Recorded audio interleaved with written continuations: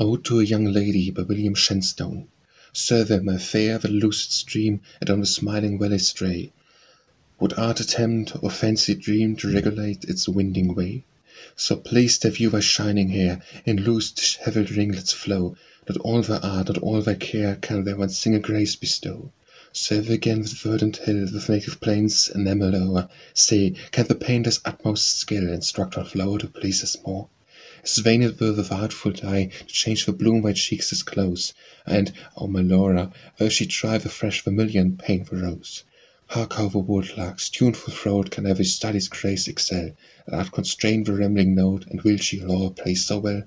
Ever keep thy native ease, by no pedantic law confin'd, for Law's voice is formed to please, that Law's words be not unkind.